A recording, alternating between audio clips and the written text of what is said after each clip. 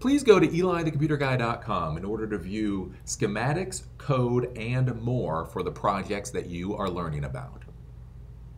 Welcome back. So today I want to talk about data center co-location for your cloud infrastructure. So we've talked about software as a service and infrastructure as a service and platform as a service and metal as a service and all of these ways that you can offload the types of technology work that are not important for your company, right? So again, if you're out there and you're a construction company, you're trying to sell construction projects, you don't want to worry about servers and data centers and dealing with operating systems and all that kind of thing. You just want software as a service. You just simply want Salesforce.com or QuickBooks.com or something like that. You want to be able to use functionality and features from software, but you don't want to worry about the infrastructure and servers that go along with it. Now, if you're with a coding or development company, you may want some place to be able to host your code. So you'll go and you will write all of your code. You want some place to put that code where it will run,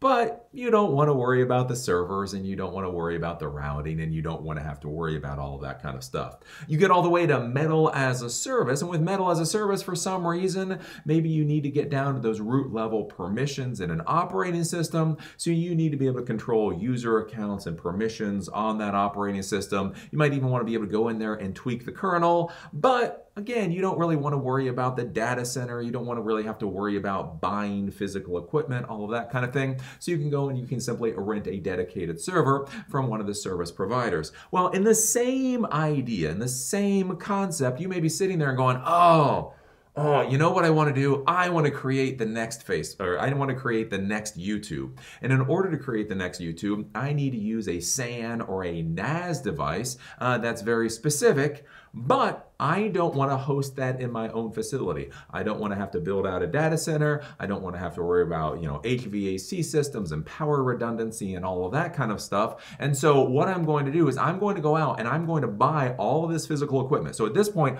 I am buying all the physical equipment. I own all of the physical equipment. I'm responsible for the physical equipment, but I'm simply going to go out and rent a place to be able to install this equipment so that people on the internet are able to access it. And that's what we get to with co-location data centers. Essentially, these are data centers where you are able to rent space in the data center and rent functionality from the data center and then put your own equipment in there. So you can go in there, and again, if you go into some of these co-location facilities, you can see some amazingly high-end equipment. You go in there and you're like, wow, I haven't actually seen one of those things in the wild. And then other racks, you can go and you can take a look and go, wow, I didn't know one of those things is still running. Like, it's really interesting to go into a co-location data center because it is. You'll go in there and you'll see a rack of the highest end equipment that money can buy. And then another rack right beside it. I swear,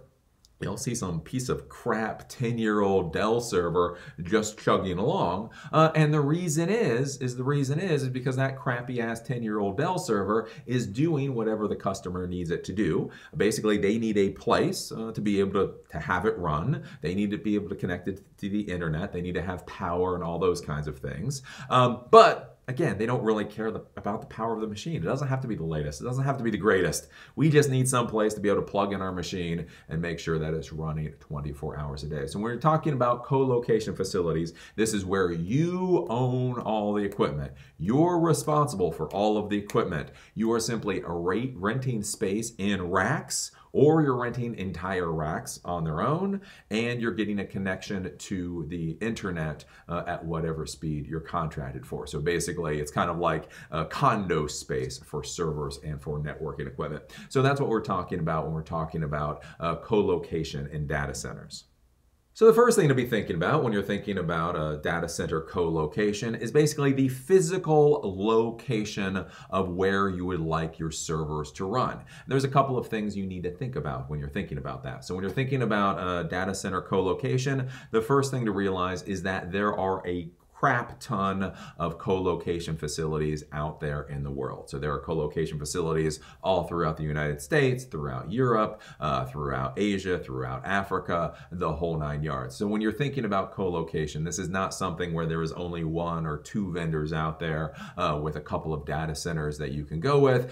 There are an enormous number of vendors out there with an enormous number of different options for you. So one of the first things that you need to be thinking about is, does it matter geographically where your servers are located? So you're going to be thinking about things like latency and that type of thing. So if you're doing video game servers, right, latency is very important. So you want your servers to be physically as close to your end user as possible. On the other hand, if you're doing something like an online backup system, you know, as long as the system's back up in a reasonable amount of time, it doesn't really matter, right?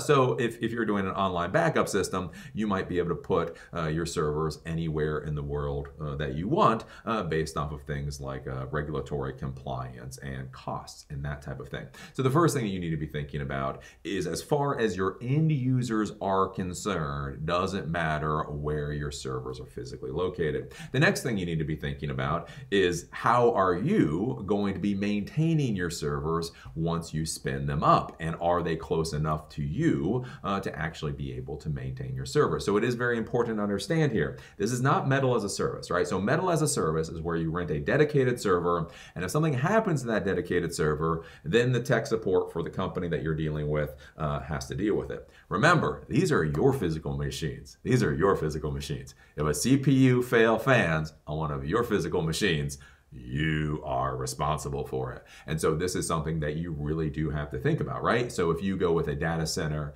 that's within half an hour of you and something crashes, then it's rather easy for you to be able to get in your car and go and try to fix whatever's going on. On the other hand, again, if you pick a data center that's closer to your end users but maybe far away from you, then that means you have to travel to wherever that data center is to repair the equipment, or you have to have some kind of maintenance contract with some kind of, let's say, IT consultancy or managed service provider to go and repair that equipment. So that is something that is very important to be thinking about, is when you think about spinning up your equipment somewhere, if something fails, if that stupid ass CPU fan fails, how are you going to get your systems back online? And again, if your equipment, you know, is halfway around the country or halfway around the world, and you literally have to hop on a plane in order to repair that equipment, that can run you into a lot of problems. So that's something to be thinking about.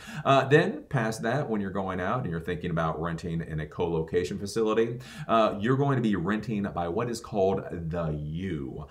So U is a standard unit of measurement as far as rack servers are concerned. So whenever you're dealing with rack-mounted equipment, whether it's rack-mounted servers, whether it's rack-mounted switches or other networking equipment, there will be a size of that equipment in U. So normal size servers, you'll hear of 1U servers or 1U size networking equipment or whatever. And so that is a unit of measurement. Larger servers, such as, let's say, servers that hold a lot of hard drives, let's say storage servers, those might be 4U pieces of equipment. So when you're going to go out and rent space in a co-location facility, you need to think about how many U you need to be thinking about how much space you need. So basically, a lot of times you'll actually go out, and for me, I actually had my servers in a co-location facility for a while when I started the business, and so it was $100 per month per U. So I went in with two 1U servers, so that means I had to use 2 U's of space, and so that cost me $200 a month. And so when you go out to rent space, you can either rent by the U, sometimes you can rent by the quarter rack, sometimes you can rent by the half rack, and sometimes you can rent by the full rack. But something to be thinking about is, if you rent by the full rack or the quarter rack or the half rack, is just making sure you know how many U are in that rack. So when you have a server rack, different server racks have different sizes. So the standard size is like a 42U server rack. So theoretically, you could put in 42 1U servers, theoretically. But one of the things you have to be thinking about with whatever co-location facility you go with, the rack sizes may be different. It might be a 50U rack, or maybe it's a 35U or a 36U rack, I suppose. And so when you go out to rent a full rack, you do need to remember how much space is in that actual rack, and then be thinking about how much space you need for your equipment. So the first thing you need to be thinking about is how many U do you need. Past that is then power consumption. So power consumption is one of those things a lot of us don't really think about when we're spinning up servers, right? You plug your server, you plug your computer into the wall, you turn it on, right? As long as it turns on, you have enough power. You don't really think about it much more than that, right? Well, one of the things to be thinking about when you go into a co-location facility is that part of the contract is they will give you so many amps. So 1 amp, 5 amp, 10 amp, 30 amp. So when you put a piece of equipment into the rack, that will have a certain amount of power draw. It might be half an amp, it might be 5 amps, right? Depending on the piece of equipment. So if you have something like a switch or a router, or rather just a normal crappy server, something like that, you might have like a 1 amp power draw. On the other hand, if you have some big piece of storage equipment that has a lot of hard drives spinning and doing whatever it is that they do, you may have a lot larger power draw. You may have up to something like a 4 amp power draw. So one of the things that you need to be thinking about is what is the power consumption of the equipment that you're going to be putting into the co-location facility, and then how much power are you actually buying, right? If you buy 1 amp of power and then your equipment requires 10 amps of power, is basic math, your equipment isn't going to work. And so this can be a frustrating thing, especially for new folks. Now, when you're trying to figure out the actual power draw of equipment, it can be a little bit confusing because, again, when you have equipment, depending on what load they're under, depending on what additional things you've added to that equipment. Do you have GPU cards in your equipment? How many hard drives do you have spinning in your equipment? Do you have platter-based hard drives, or do you have solid-state drives? You can have a lot of different results for what the power draw may be. I would argue you can get a little device that'll actually show you how many amps your equipment is pulling. I would say that you should probably purchase one of those devices, plug your equipment into that device to make sure what the power draw is. If you don't have that, or if you don't have the equipment yet, then you can call up the vendors. You can communicate with the vendors and try to see what the expected amp usage will be. And so this is an important thing to be thinking about when you're going to be actually going out there and renting from a co-location facility. Past that, you then have the bandwidth that you are allocated. So whenever you're dealing with bandwidth, first you're going to get the speed. So what is the total amount of concurrent speed that you can use? Is it 100 megabits per second? Is it a gig per second? Is it 10 gigs per second? Is it literally almost unlimited? You might go with a data center that gives you almost unlimited. But one of the important things to be thinking about is what speed are you going to be getting out of your co-location facility. So if you're doing basic things such as you're doing an email server, I don't know, things like email servers, that type of thing, maybe 100 megabit per second connection is more than enough for you. On the other hand, if you're doing some kind of like video streaming service, then you may want a gigabit per second or all the way up to 10 gigabit per second connections. This is something to think about. And one thing to be thinking about is you can have load balancing within your equipment, within your rack. So let's say you rent a whole rack, you have a 10 gigabit per second connection coming in, and then what you can do is you might have, let's say, 4 different video streaming servers, and then you can have load balancing as users are coming in to view content. They can be load balanced across those multiple servers. And so each one of those servers, who knows, each server may max at a 1 gigabit per second connection. So let's say the servers have 1 gig cards in them. So you have 4 servers with 1 gig cards. You have a total 10 gig pipe coming in, and then what can happen is you can have a physical load balancer that then load balances to those different servers, again, to distribute the load. So one of the things you need to be thinking about is what is the total bandwidth that you are going to be getting out of your co-location facility. Again, that can run you into problems. And one of the things to be thinking about too is not only how much bandwidth you're currently using, but can you scale up into the future? So with some co-location facilities, they'll give you 100 megabits per second, and if you want 10 gigabits per second, you simply have to pay for it. It's a credit card migration. You swipe your credit card, now you got 10 gigabits per second. One thing you have to be careful about though is some co-location facilities you get 100 megabit per second connection, and that's all you will ever get.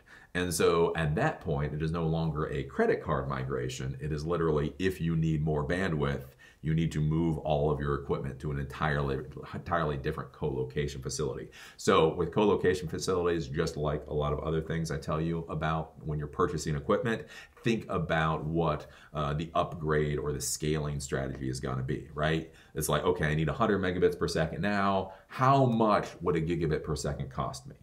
And then see if that's reasonable. Again, you got to look at costs, right? Even if they offer a gigabit per second, maybe it's a stupid cost. But then you say, okay, is 10 gigabits available? Is more than that available? Basically, you see what's available, what their plans are to increase things like bandwidth, and see if that seems reasonable for you. Because the last thing that you want to do is you spin up an entire rack of equipment, you configure everything, and then if you outgrow your co-location facility, that could be a really big problem. Past the general speed, you then come into the question of usage. So depending on what co-location facility you go with, this is all whatever's in the contract. Some co-location facilities allow you to basically have unlimited usage. So you get that speed and you more or less get unlimited usage. Other co-location facilities, they will meter you and they will tell you, this is how much it costs per terabyte of bandwidth that you use, and then you sit there and you look at that price and you see if it's reasonable. So that is something to be thinking about. Even with data centers, usage costs may apply. Past that, there's then the question of IP addresses. So how many IP addresses are they going to offer you? So with whatever co-location facility you go with and whatever plan you go with, they may give you one IP address, or they may give you up to 30 or more, or you may be able to buy numerous IP addresses. So basically, they can offer you internet accessible IP addresses, internet facing IP addresses. And so something to think about is, okay, do you want your equipment behind some kind of NAT firewall? So in network address translation, you have one IP address that hits that firewall router, and then behind that is your own IP address scheme, and then you route traffic however you want to route traffic. Or do you want all of your servers to be internet facing, and so people can connect to them from the outside world? And so that's something to think about, is how many IP addresses are you going to get? And then again, like with things like the servers, then you have to think about, again, how many network cards are going to be in each server, how many internet facing, network cards are you going to have? Think about all the ports that you're going to use, and then figure out, is that going to be good for you? Past that, when you're talking about bandwidth too, the question is going to be things like routing protocols. So again, you are now in a data center. So you're now in a data center. You're playing with the big boys, the big dogs, whether or not you fully appreciate that. And so one of the things to be asking is, can you use routing protocols such as BGP? So Border Gateway Protocol is the major protocol for basically internet facing equipment. So a lot of times most people don't actually deal with the BGP protocol. But again, if you have a whole rack of equipment, you may have a chunk of that being your Cisco networking gear or some other enterprise class networking gear, and you can actually use BGP with some of these co-location facilities. So that's one of the things to be thinking about too, is basically what protocols do you need? Do you need BGP, or do you just basically need an IP address and you don't really care about anything past that? From that, you go into security. So one of the things to be thinking about with these data centers is security is still very important. So when you're thinking about security in a data center, do realize if you do something such as renting 1 or 2 U's of space in a rack, well, that means you're going to have a lot of other people in that rack with you. Again, so when I was renting U's at a co-location facility close to me, basically, I was renting 2 U's out of a 42U rack, and so there were another 20 or 30 customers using the exact same rack that I was in. Well, yeah. So just imagine you have a rack where 20 other people have access to the rack that your equipment is in. So it means all of your cables, everything that you've set up, some stupid little junior level technician comes in, unplugs the wrong thing, and all of a sudden your infrastructure goes offline. And this is something that you do need to be thinking about as far as security and all that is concerned, is if you have 20 other companies in the rack with you that you're renting space out of, just realize that when their technicians come in, when they're unplugging equipment, they could unplug your equipment.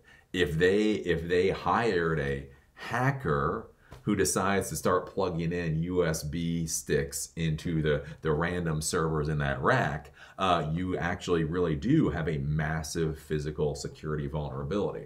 So that's something to be thinking about. That's one reason why people will decide to rent either half racks or full racks for themselves. So if you rent a half rack or a full rack, they will have doors, and generally they will actually have keys that you can lock. So when you rent your own rack or half rack, that is all you. It has a door on it, and it has a key on that door, so it can be locked up so nobody else can get and actually deal with your servers. And so this might be an important thing depending on what you're doing. Again, just imagine 20 other companies, 20 other people hiring complete morons, that those morons are going to come in, and whenever they're doing their maintenance for their people's equipment, again, at any point, they could pop out a little USB stick, shove it into some random server, and again, it would be very hard to even detect that that's happened. So that's one thing to be thinking about security, is do you want a basic door?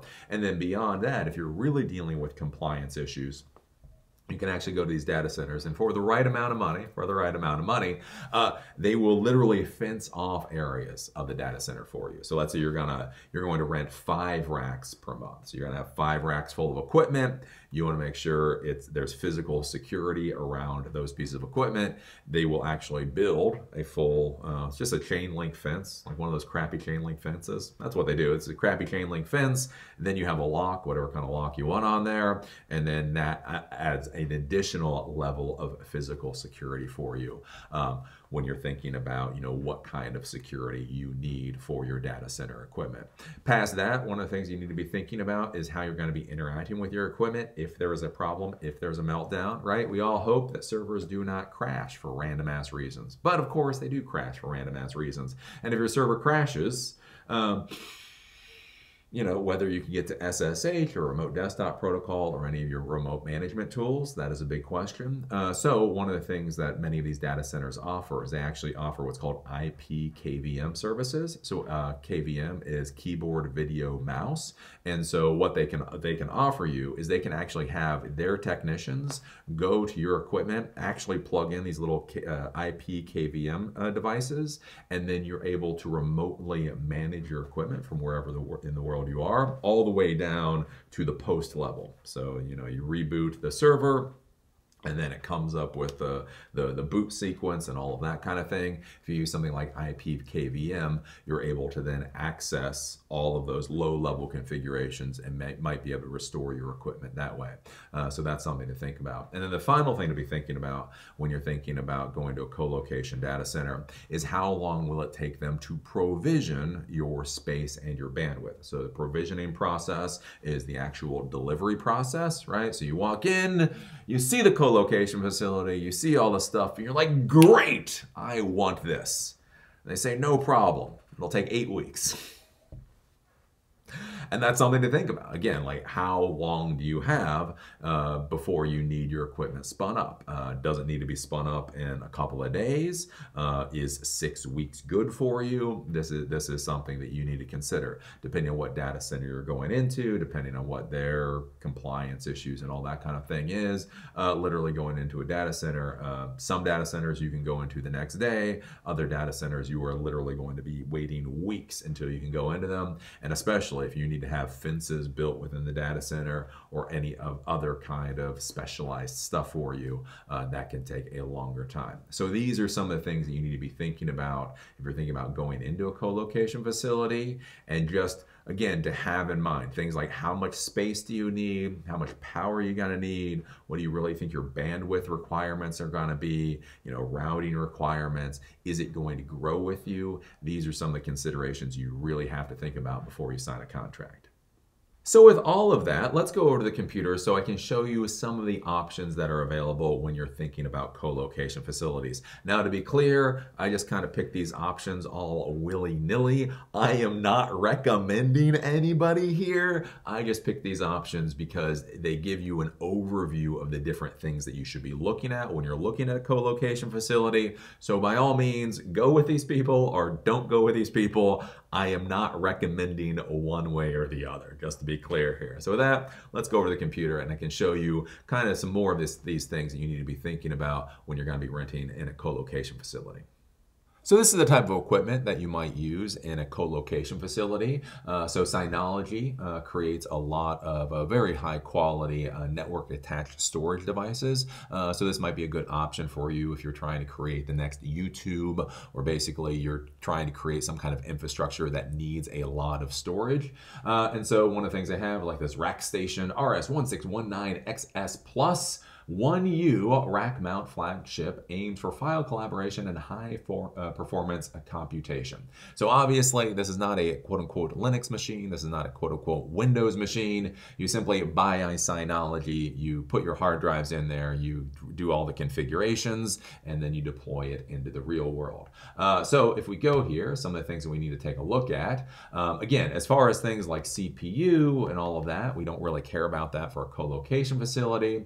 The main things that we're looking at is things like the power consumption and the use. So if we keep scrolling down, we go past the file systems, all that kind of stuff. So what we're going to be looking at here is the appearance. And so we're going to look at the form factor, the RU, and so we can see this particular piece of equipment takes 1 U of space. So that's going to be the important thing. Again, you're going to need to rent as many U's as is required. So this one needs 1 U. It tells you some stuff about the weight. It also talks about the rack installation. So if you're going to need something like a rail kit. So this is something important to be thinking about is whenever you're going to have networking equipment that's going to go into a rack, then you're most likely going to need something like a rail kit to be able to install it into the rack. So when you buy that 1U server, all you get is the 1U server, and then you screw the rail kit to the side of the 1U server, and that allows you to put it into the rack itself. So this is one of those things to be thinking about. It actually shows you all that stuff. So you've got all that kind of thing there, and then it does go and it does talk about power. I'm not going to discuss how you figure out the amps in this particular video because it can actually get pretty squirrely in the real world. Like figuring out what the actual amp usage will be depends on a lot of things, and so I don't want to muck it up here.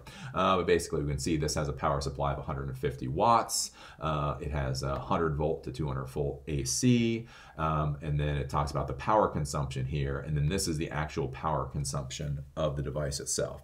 So theoretically 68.68 watts when it's being accessed, and 34.78 watts when it's in hibernation. So just realize here, you take this information, you take this information, and that's supposed to give you how many amps you're going to use. But again, in the real world, that can get a little squirrely. If we go over and we take a look at another piece of equipment, so again, this is the Rackstation RS4017XS Plus, blah, blah, blah. We can go and we can take a look at the specs, and then again, like I said, we can scroll down here. We can take a look at the appearance, so form factor. So this is a 3U device, and so that's going to be something that you're going to need to be thinking about. So if you're using a storage device, you have to think about how many hard drives it can store. You have to think about power consumption. You have to think about use, how many U's, so on and so forth. So past that, we can go and we can actually look at some of these co-location facilities. So this is Voxility. Again, I just randomly found this. And you can come here and you can take a look at their different co-location facilities. And again, you may have co-location facilities in places you weren't thinking about. So Los Angeles and Ashburn, Miami, that sounds pretty normal. London sounds normal. Amsterdam may sound normal. But they have things like Bucharest. Like, oh, That's a place you can go to, right? Vienna, Frankfurt.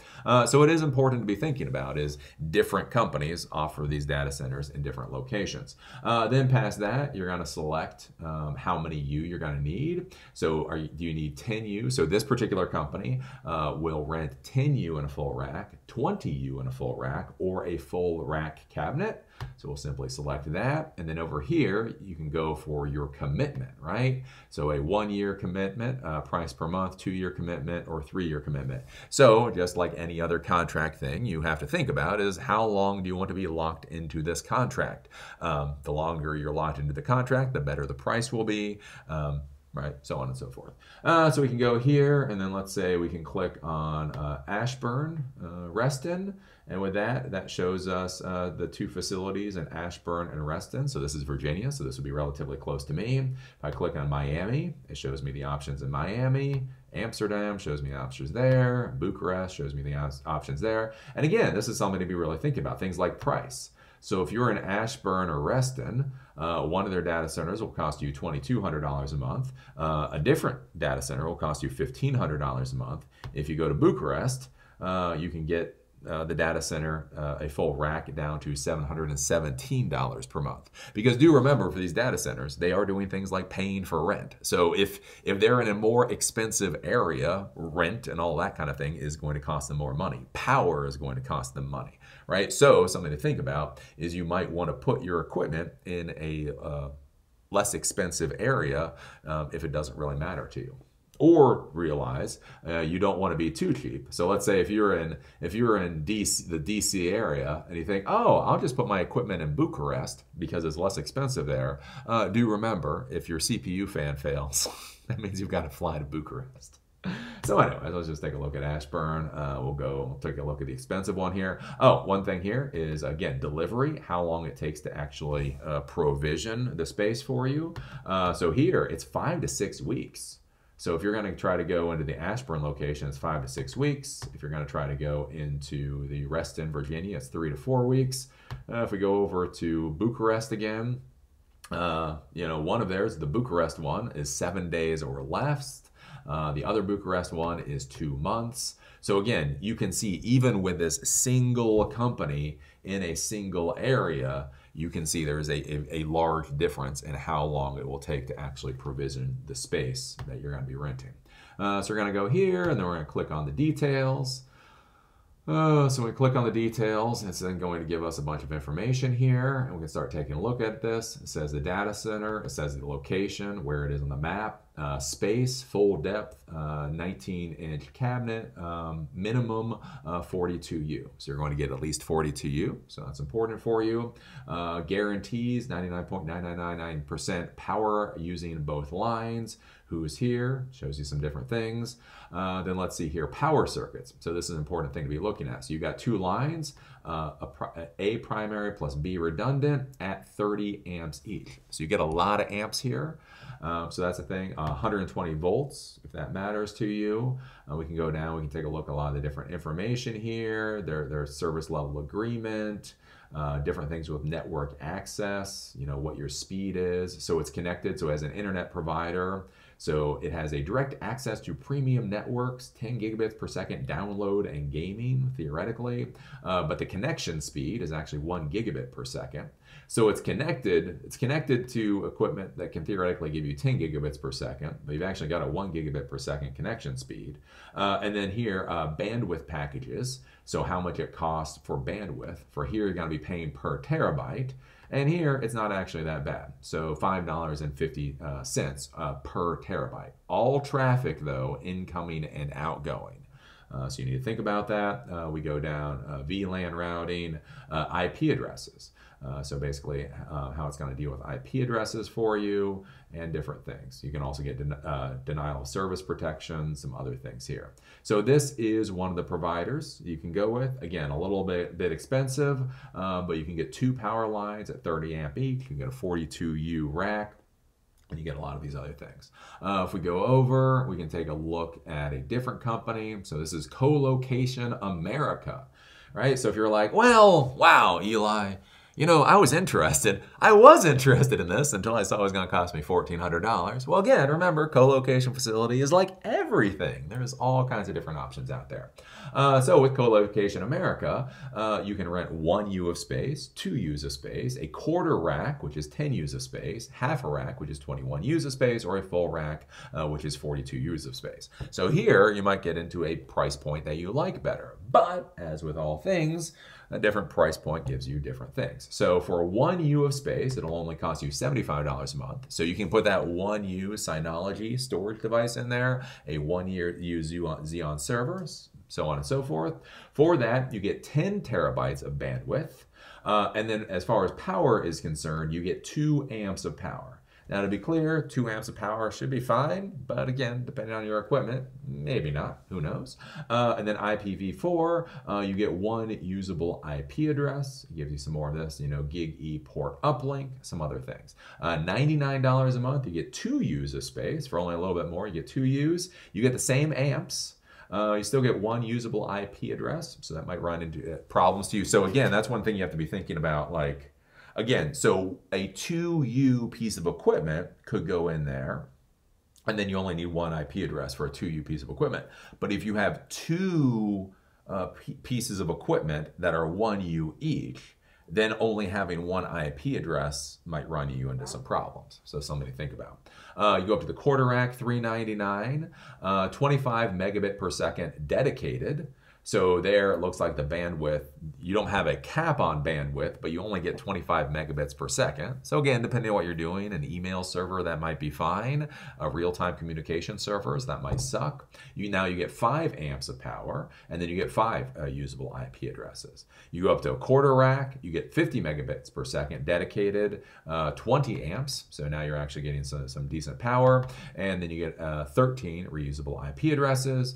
And then you go up to a full rack, $999. Again, you're at 20 amps, and then you get 29 IP addresses. And so this is one of those things that you should be thinking about and realizing, you know, there's different benefits and different costs for whatever it is that you're looking for. If we go past that, one of the things to be thinking about, again, is the security of your equipment. So with this particular company, Equinix, just to show you, they offer some security for your equipment other companies might not offer. So they have private cages, so build to order with space assigned based on the power allocations and cabinet quantity, mesh walls, demarcation rack and patch panels, locking door, a ladder rack and fiber raceway up to first cabinet position or up to 10 feet. Security accessories included dedicated cameras and biometric hand scanners, right? So if you go with them, not only are they going to build you the fence and all that kind of thing, but then you get dedicated cameras and things like biometric hand scanners that might be good if you're dealing with compliance issues. Cabinets, again, steel frames with lockable, fully ventilated doors. So this should be the pretty normal thing. So that's your base level of security in any kind of these co-location facilities. If you rent a whole rack, it should be lockable. And then here you can actually have suites. Again, if you're gonna get really fancy. Customized areas fully enclosed by solid partitions. Walls, doors, cable trays for power and cable security and PDUs. Cross connects runs to patch panel and designated cabinets. So again, depending on your particular situation, you know, simply having a rack that has a lock on it, that might be fine. Or you might want a cage. So you have a cage and that basically has a fence, and that might be fine. Or you might want full physical walls around your equipment. And so again, this is the different type of security options that different companies may or may not provide. Then we can go over to co-location. This was just a curious one. This one, I don't really know where they're at. I actually pulled them up on the internet, and I thought their pricing strategy was kind of curious. But otherwise, I literally have no idea where these people are at. Like, if you click on pricing, you just go down here. And if you click on home, you're here. If you click on contact, again, like, that's a question. Like, no, seriously, what is their address? I literally don't know where these people are. But anyways, again, you can see here, these folks have different options. They have a starter rack, a gig power rack, and a 10G duo rack. So wherever they are in the world, right? $295 a month. You get a locking half rack, 10 amp of power, 120 volts AC, 100 megabit per second Ethernet up down, 100 megabit per second BGP4. So these people will give you BGP access. And then they talk about having their megawatt diesel generator backup power. Again, something to be thinking about is the backup power if power fails for a facility. And then something to look at here is they have a one-time install fee of $500. So again, things to be thinking about with prices is you may be paying per you may be paying for bandwidth, you may be paying for IP addresses. What are setup costs? These are all things you should consider. For $500 a month, you get 20 amps of power. You get a full rack. So this is $500 a month, so this is less. This is half the price of the last place. You get a gigabit per second Ethernet up and down. Again, you get the BGP backbone, and that has a $600 installation fee. And then for $3,000 a month, you get dual locking full racks. So you would actually get 2 full racks. You would get 10 gigabits per second of bandwidth. And then you also have an install fee of $3,000. So, you know, depending on where the hell in the world these people are, because I honestly don't know. Like, I have no idea where the hell these people are. But, you know, again, that's the kind of thing that might be valuable for you. So these are some of the options that are available out there. And so kind of the things to be thinking about if you're thinking about going with a co-location facility.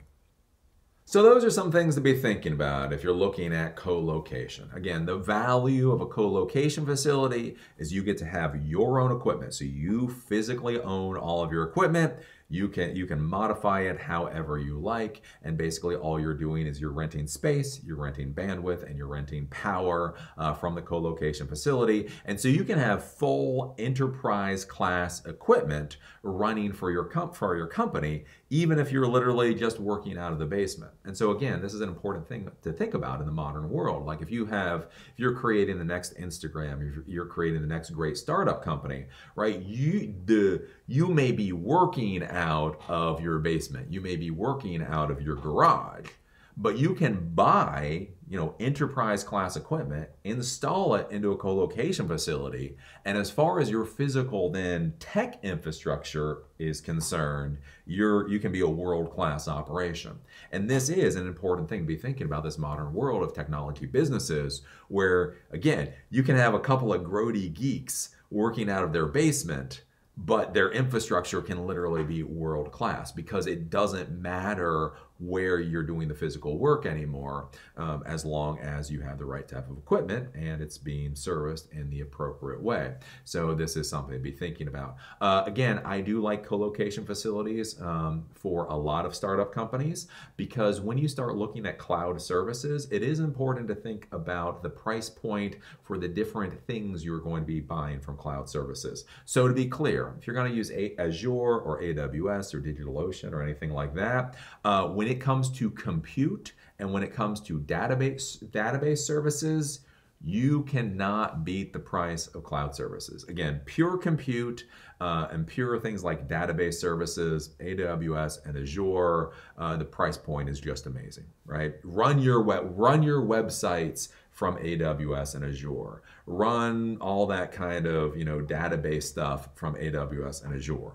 But something to realize is that when you start getting into data-intensive tasks, such as data storage or using bandwidth, so if you're going to create another YouTube, Azure and AWS suck. They suck. The cost for storage and the cost for bandwidth usage on things like AWS and Azure is brutal. It is absolutely brutal. So if you try to spin up an alternative to YouTube using pure AWS or Azure infrastructure, frankly, you're going to go bankrupt. I mean, there's just not enough money out there. But something to be thinking about is, again, you go with Synology or some other kind of SAN or NAS type equipment, and for $100,000 for the initial outlay, it'll be expensive, but you can spend $100,000 to create a nice storage infrastructure. You then put that into a facility that's going to cost you a couple $1,000s a month. And now the upfront outlay will be more expensive, but as you have users start actually using your service, over time, the price or the cost to actually provide services to your end users will be a hell of a lot less expensive if you're using, again, something like a co-location facility and your own equipment. And so this is where you need to be thinking, again, and the whole idea of creating cloud-based architectures. What you need to really be thinking about is, what are your requirements? You need to be thinking about costs. You need to be thinking about regulations and all that kind of stuff. And then you need to think about, okay, what is the best way to build this infrastructure? So my Active Directory, my email services, that's all just going to be on my local LAN, right? But then for the actual websites, the websites for my company, again, if you're creating an alternative to YouTube, the websites, those are going to be up on cloud services, AWS or Azure, something like that. But then when I do a video embed, that video embed is then going to point back to my servers in my co-location facility. Right, and so that's where you start thinking about these cloud architectures, about how do you utilize everything most appropriately for what you're currently doing. So this is why I say the idea, the concept of keeping everything private on your own network now is idiotic. But also the concept of putting everything up in the cloud is also probably pretty idiotic. Right? You look at these things and you think, okay, how can I leverage all of these different options to give me the best performance and the best price for whatever it is that I'm trying to accomplish? And so that's where some things, again, Active Directory, all that kind of stuff, you'll keep that in your local LAN, possibly email services, Salesforce, things like that. Maybe that'll be off in Office 365. You'll just rent those services. Then again, for your websites and all that, you'll build some kind of cloud infrastructure, but then you can have that cloud infrastructure, and some of that cloud infrastructure then points back to the servers and services that you've created in a co-location facility. And that's what your architecture starts to look like. And that's when you can do some really, really cool things. So, as always, I enjoy doing this video. And again, if you haven't looked at co-location facilities, definitely take a look at co-location facilities. I'm telling you, I've seen a couple of startup companies. I've seen a couple of startup companies where I swear, if they had just done the outlay on physical hardware and put their stuff into a co-location facility, I still think they would have been around. But because they went pure AWS, they went bankrupt because, of course, they did. Data storage and bandwidth on AWS is brutally expensive. So anyways, with that, I'll see you folks later.